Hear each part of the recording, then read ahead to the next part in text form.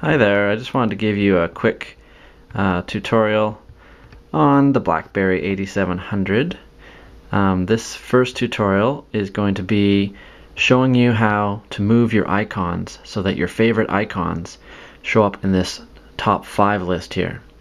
So what you want to do is go down, if you're not already, in your full application list, and you can move the cursor to the icons that you want to move into your top 5. And if you wanted to move, for example, your alarm here, what you would do is hold down Alt and your track mouse, press it in, and a little menu pops up.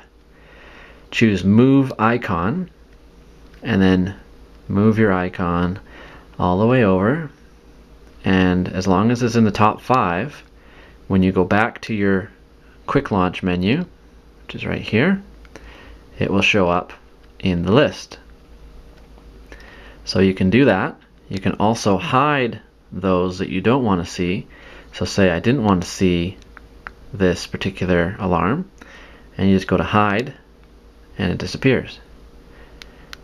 So you'll see here now that I have 5 different icons, and that one is hidden.